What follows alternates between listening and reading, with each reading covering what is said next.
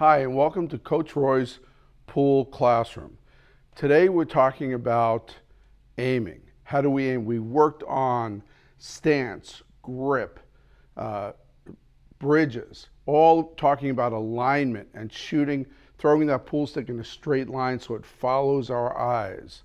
Now, where it's a straight line, how do we aim to get our target ball in the pocket? Well, there are a lot of aiming systems out in the world. There are some fractional ball systems. There are shadow systems, light systems. There are shaft of the cue systems. There are systems that almost turn into religions because people tell you that you can't miss with the systems. And the truth is that we're going to see in our next episode is that none of the systems are perfect because there are other variables involved. But today we're going to talk about one system in particular, the Ghost Ball. The Ghost Ball is a great system to learn how to play, to teach somebody how to play. It's a good system to use no matter what. Again, it's as perfect and imperfect as any other system, but it's an easy system to learn. Now, we're going to do two things today. We're going to learn about what the Ghost Ball system is and how to use it. And two, I'm going to teach you how to make your own Ghost Ball device. It's a fun little activity. It doesn't take long. You can make your own Ghost Ball device. There's a bunch on the market, but let's talk about how you would make your own. That's in part 2 of this episode. And in the next episode, we're going to talk about all the things that could go wrong and how you would adjust for variables, and that would apply to any aiming system. The Ghost Ball aiming system is a great way to learn how to distinguish between the point of aim and the contact point. Take a look at this diagram we have set up. There are two cue balls in this diagram. The Ghost cue ball, which is really just a cue ball that's holding a spot, and the aiming cue ball on the top left. We can agree that to drive the 8 ball in the side pocket, it has to travel along the red line labeled A.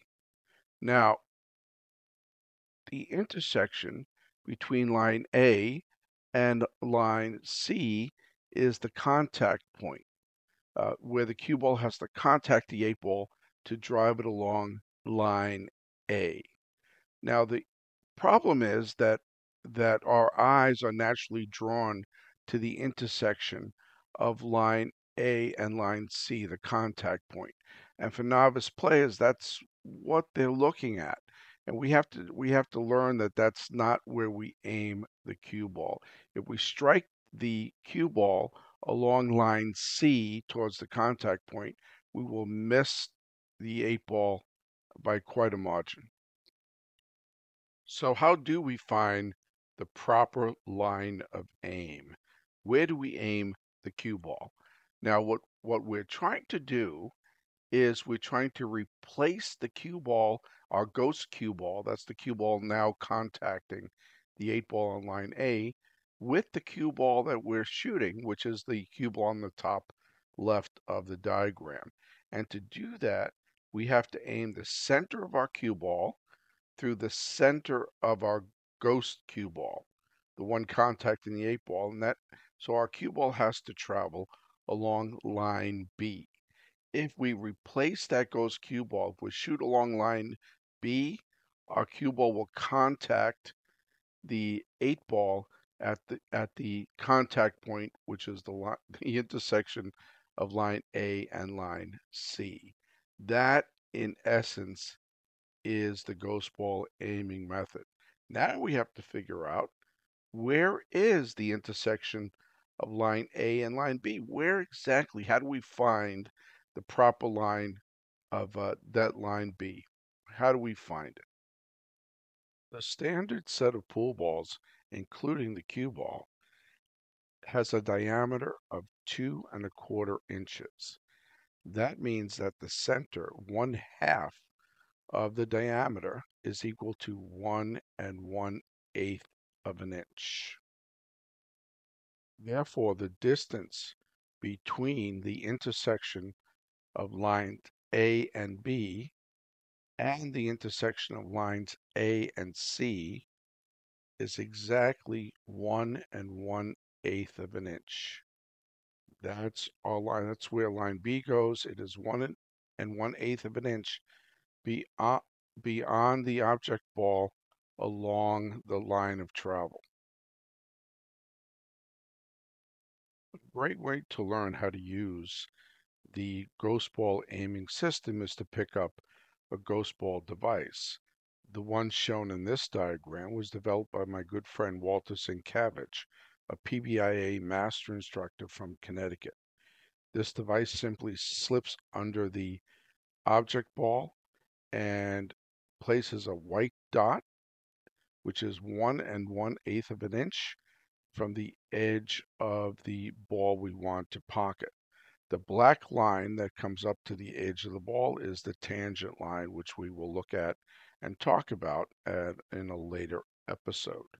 So in this case, all we're doing is we're aiming for the white dot. That is our target.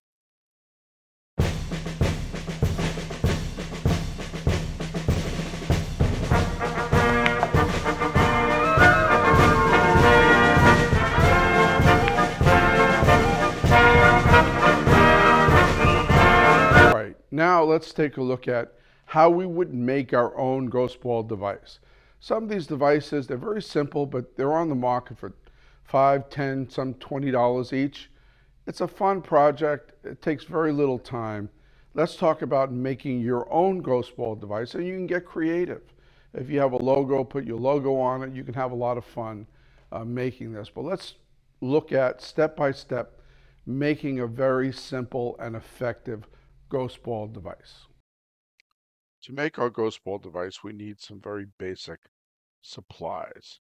A pair of scissors, a ruler, whatever markers you have lying around, a compass, which you can pick up at your local hardware store, the hole reinforcers that we will need those from a office supply store, Staples or Office Depot, whatever's around. And then we have a labeling. Those little dots are just labels I also picked up at the office supply. We don't need those, but makes it look pretty. Okay, the first step is to measure out our 1 1/8 inch distance. Remember, that's half the diameter, that's the radius of our cue ball. And we need that to build our ghost ball. Now we take our compass and we use that measurement to set the distance and lock in the distance on our compass at 1 1/8 of an inch. The rest is easy. Here I took a red marker and I just drew a straight line. That straight line will define the path of the object ball after it is struck. We'll take our compass, carefully place the point on the line, anywhere on the line. Then we make our first circle. Because the compass is set at 1 1/8 inches, we should have a circle that is 2 1/4 inches in diameter. Now we place the compass carefully so that we create a second circle that will be touching the first circle. Now we have two circles, both 2 1/4 inches in diameter, touching each other. Now we're going to check. I'm going to check the diameter, make sure we have our 2 1/4 inches, and it looks like we do. Next, we're going to mark out the centers. The centers are still visible from the points of the compass. However, they're easy to find because right along the red line, they're 1 1/8 radius, so they're easy to find regardless. Pick a direction for the ghost ball to travel. Now we'll take a hole reinforcer and place it in the first circle. The hole reinforcer is necessary to hold the object ball. Now we'll take a second label. This is not necessary, but it makes it look good. And place it in the center of the second circle. That's our aim point. Now I've printed them out. You can cut them into many different kinds of shapes. You can place your logo on it. You can put a picture of your significant other on it. You can have a lot of fun. But the bottom line is they work very well.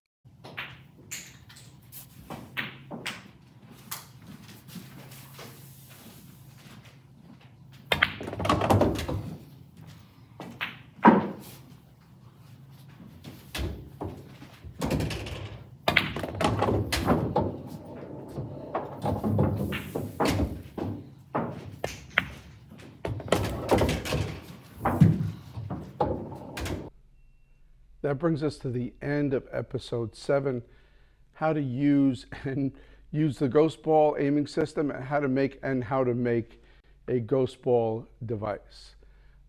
Join us for our next episode, episode 8, where we'll talk about some truths about all aiming systems. We'll talk about how it's affected by speed, spin, English. We'll talk about table conditions. We'll talk about throw. We'll talk about a lot of things that will affect and need to be taken into consideration really for any aiming system at all. And we'll see how it applies to the ghost ball system in particular. So don't forget, join us next episode on the truths about aiming systems. Thank you for looking in, and please don't forget to subscribe and share. Help us grow the sport and help us to grow this channel. Thank you.